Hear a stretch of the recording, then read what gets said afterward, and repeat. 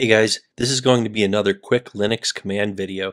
Check the link in the description for more info and for copy and paste examples. The Linux awk command is used to match patterns and process text. Awk is actually an entire language for text processing and pattern matching, and I've actually already done another video that was over 2 hours long, almost 2.5 hours long, covering every detail you would possibly want to know about the awk command. So go check that out if you want to be an awk master. Now in this video we're going to cover the basics and just tell you, the practical everyday uses of awk that you would normally use in typical situations. So this is the practical video for all the stuff you're really supposed to know. So awk, the most common use case for awk is just to split lines into columns. So that's the main thing you're going to do with it. You can also search and filter for text. So you could, which kind of helps because you could search for text and split them into columns all in one command, so you don't have to combine it with the grep command. So, in any case, let's show you a basic example here of awk. So you'd say we have some files in this directory. So we can say awk, and we give it a command within these curly brackets, and we quote the whole mini inline awk script we're doing here within single quotes. So we can say print, the actual command we want to run is print $, let's say 3, comma, $5, comma, $7, and we're going to finish it like that and say test0.txt. So that's our text file, and hit enter, and it's only going to print out these columns. So if you look at test0.txt, it looks like this.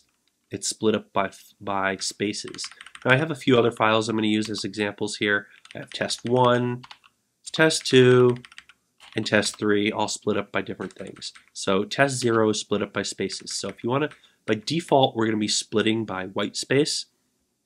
So you can split this apart, and basically this selects columns 3, 5, and 7. So 3 and 5 and 7 right here. And you'll notice there are spaces in between them. Basically you say print and you give it 3 options. You separate these variables by that these each stand for a column, and you separate them by commas, and it's automatically going to space them out for you. Now it doesn't have to be that way. You can, if you choose not to put commas in there, it's going to put them all right next to each other like that by default. Now you can add in your own spacing manually if you want, like this. So this will automatically just append this extra string with a space in it. So put 2 double quotes like that and a space, and that will add a space there for you if you feel like doing it that way.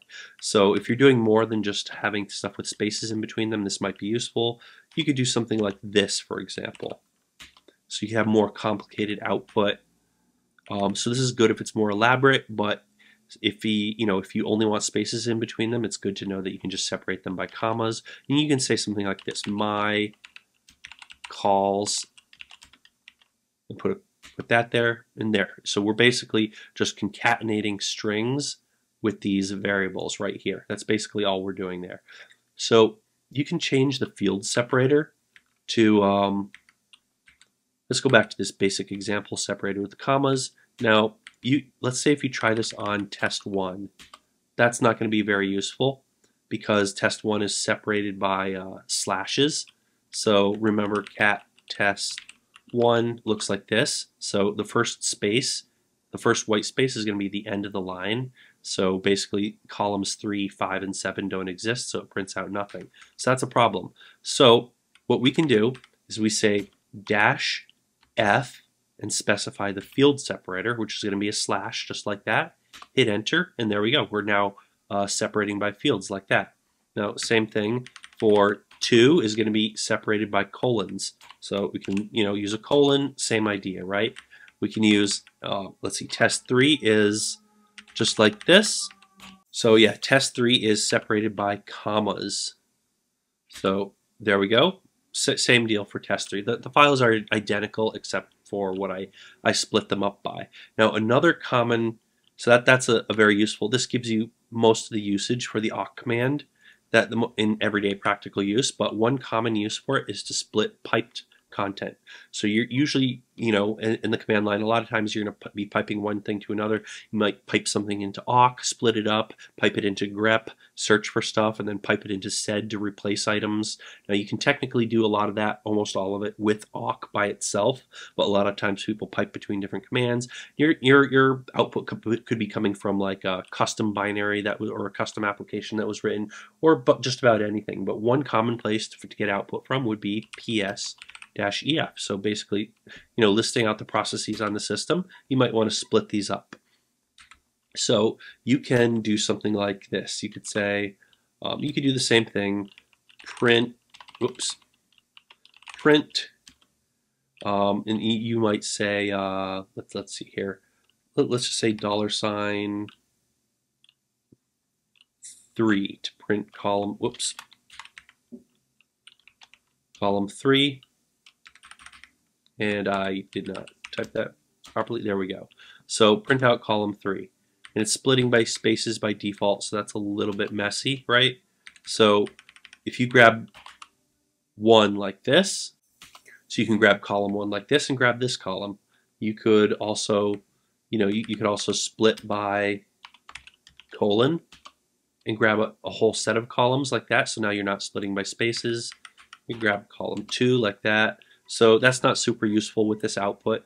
So yeah, any case, just to give you an idea of what you can do. Now, the other example I wanted to show you with awk is, let's see, you would probably want to, let's see here, you can, all right, so this is a good place to show you how you can filter things. So TTY, all right, so we can say awk TTY, and this is just going to filter things. So before it does any splitting or anything, the part that splits it would come after.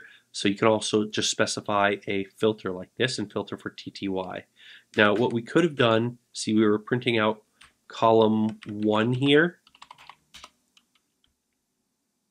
So actually remove this, print out column 1, right? Now we could have, all right, so print out column 1, and we could also combine this with a search pattern, right? So you can say /TTY, right? So you're going to search for any line that matches the pattern TTY, and so this is going to filter out all of those lines, only the lines that match that, and then this is going to go ahead and print out just that one column, right? Now, let's give this a try, right? And there we go. Now, if we were to just remove the command to print, that's the command block, it will just filter them, so any line at all. So we only have 3 in here, but it'll give you the whole line. So it was actually matching like TTY right here, and TTY. So it matches those lines no matter where TTY is. And then if you run the command to only to split out a column, you are then only going to print that column. It's still going to filter on that, so it's going to search anywhere in the line and match that string, but only print that column that you selected. So you could also do like column, let's see, 3, 4, 5, 6, say column 6 if you wanted, but it doesn't matter which column you selected, it's going to search that whole line. So basically this first step of the awk command that you run, this will search, this is basically like a mini script within a little inline mini script. This will filters out lines, and then this command here is run once on each line. So per each line, it will print out the 6th column, right? So that's basically what's actually happening there. Now, another thing you can do with awk is you can, let's give this a shot. Let's search for, so you could search for anything with the term user1. So any process running as user1 is going to match this, right? So a lot of the stuff running as root is not going to match it. Now you could say, you could, let's see, instead of trying to match for that, what we're going to do is we're going to run a different type of command. So instead of doing a print command, so instead of saying print right here, we are going to say sub, and we are going to match a value to substitute.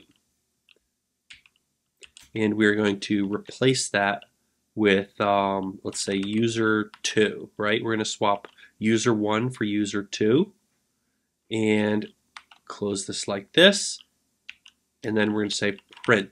So we're still going to print the line. And then we're going to close this. So our entire little mini awk script is in between these two single quotes, and inside these curly brackets is the command that we're going to run for every single line. And this sub is one command we're going to run, and print is another command. Now print, you can specify print, column 1, column 2, or if you just say print by itself, it's going to print the entire line, right? So let's run this and see how it works. There we go. We swapped out user2 or user1 for user2. We don't have a user2 on this system, so yeah, we just swapped the name in the output, right? Now we could also, we could make that a little bit more elaborate and say, we could filter it too. So we'd say user1, so only the lines that match user1, and then swap out user1 like this, user1 for user2. So so what we're doing here is match every line that has user1, and you're going to substitute user2 for user1, and then print it out, right? So there we go. We've printed that out. Now we could swap that out for anything we want. So 1, 2, 3, 4. We could swap it out like that, right? So you use this syntax for a match string and then a quoted string as your replacement, right? So that's how you could replace things with awk. Normally you would do that with sed, but yeah, awk is also capable of doing that. And just in case you wanted to do everything all with one command, and you could also still say, so you could also say, instead of printing the whole line, you could say $1 and print column 1, right? So if you just say print by itself, it's going to print the whole line. So you can combine that and make it even more elaborate. So yeah, print out that first column. So basically you're going to filter lines that match user1, then you're going to substitute user1, you're going to substitute 1, 2, 3, 4 for the string user1, then you're going to only print out that first column. And you could print out whatever other columns too if you choose. But yeah, so this way we are splitting out columns, we are substituting text, and we are filtering all with one command. So normally filtering, you're going to do that with grep, and then you would pipe it to sed, where you would substitute strings, and then you would split it out with awk. And I would still probably normally do that, but it is kind of nice that you can do it all with one command like this. Really, really nice and easy. So awk is pretty powerful like that. So the other thing I wanted to show you is a more full example. So awk, so that combined a lot of different features, but I want to show you a fuller example in the sense that I want to show you all the parts of an awk script. Now you can actually make full scripts with this, but that goes beyond the scope of this video. I want to keep this one a little bit more short, but you can say begin. So this is the beginning, and then you can say printf, and say call 1/t, call 2/t, call 3, and /n to do a new line, and then we can wrap that up here. Now the begin block, you're going to say begin, that creates a begin block, and everything between these curly brackets is the thing that gets run once at the beginning of the awk command. That's the beginning of our awk script. Now our next block is going to be our main block, so we're going to say print.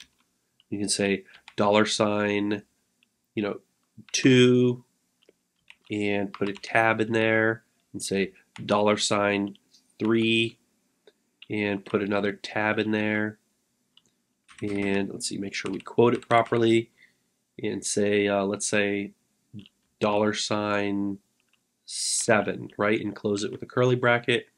Then we can say, so this block of code gets executed for every line. So this is once at the beginning. This is executed for every single line. It's going to print each of these columns. So we're going to print out the header at the beginning, and you're going to print out each column that you split out for each line of the file, or each line of input. And you will then say and you can then say end and say print, and let's see how we want to do this. We can say print, just say print out done, just to say that we're done, and close it up like that. And let's just do this for test1.txt. All right, so we missed that output up a little bit. So we're going to actually, change this. So we changed a new line to a tab and making sure we're using test 0. And there we go. So it ran, this begin part here, which printed out the header. Then we run this part here that prints out all the columns, one for each line of the file. And then the end, so that just prints out done once at the end. Now, let's see what else we have for the awk command. So you can use another quick thing I should show you. ESCFF, let's see, awk. You can use a variable to count the total number of matches. So just a quick, somewhat useful thing that you can do. Say test ++c end print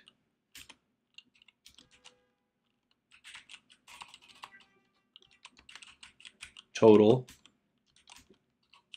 and C. So basically we match every line that matches the word test, and we are going to, for each line, we're going to increment this variable C, and at the end we're going to print out the value of that variable C. Now let's pick a string that we know is going to match, say user1.